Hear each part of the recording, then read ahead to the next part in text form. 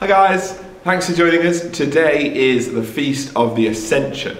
It's a major feast in the church this year. It's a holy day of obligation, and because it's such a big celebration, it's important that you celebrate in some way, maybe by having a little bit of cake.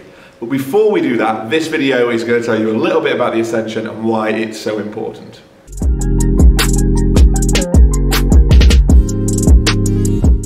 So today is the day when we celebrate Jesus' ascent to heaven. That's where we get the name from.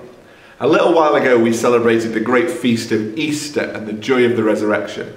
And having resurrected, Jesus spent 40 days teaching his disciples about the kingdom of God. And when his earthly ministry was complete, he went with the disciples to a place called Mount Olivet. And there he ascended to heaven. So he rose up into the clouds. And two angels appeared to reassure the disciples that Jesus had gone ahead of them to prepare a place for them. But Jesus had already told them that he would be sending the Holy Spirit, and so the disciples were encouraged to wait patiently for that to come. So this feast is really important, and one of the things that shows us how important it is how often it appears in the New Testament. So this story of Jesus' ascent to heaven features in the Gospels, in the letters that people wrote after the Gospels, and in the Acts of the Apostles.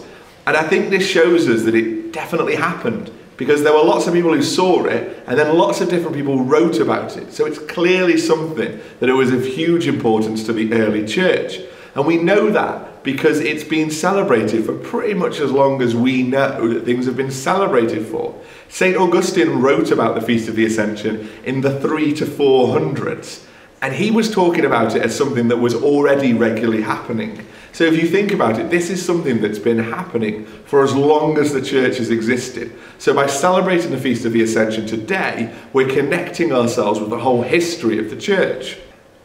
So this feast is celebrated all over the world. It's of huge importance to the whole church all across the world. And lots of people celebrate it in lots of different ways. Some churches will have a figure of Jesus literally ascend through the roof of the church. But perhaps my favourite of the sort of traditions is that in some churches they have a procession, and that there is a banner, and the banner features a lion standing on top of a dragon, showing Jesus the lion conquering death and evil, which is symbolised by the dragon.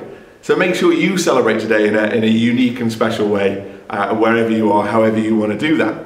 So I suppose there are two questions really after the Ascension. What happened next, and what does that mean for me? Well, what it means for you today is that Jesus is now in heaven, reunited with God the Father, preparing a place for you. This is what Jesus told his disciples, that he was going ahead of them to prepare heaven for them. And the same is true for you today. You are called to be disciples, and so therefore Jesus is currently in heaven getting a space ready for you. I'm sure he's taken into account your design, needs and wants, and it'll be exactly what you want when you get there. And for me, that's really exciting that Jesus is ahead of me, anticipating my arrival in heaven, and gives us another reason to celebrate. And the second thing is what happened next. The disciples were left alone. They were undoubtedly worried and scared, just like they were when Jesus died.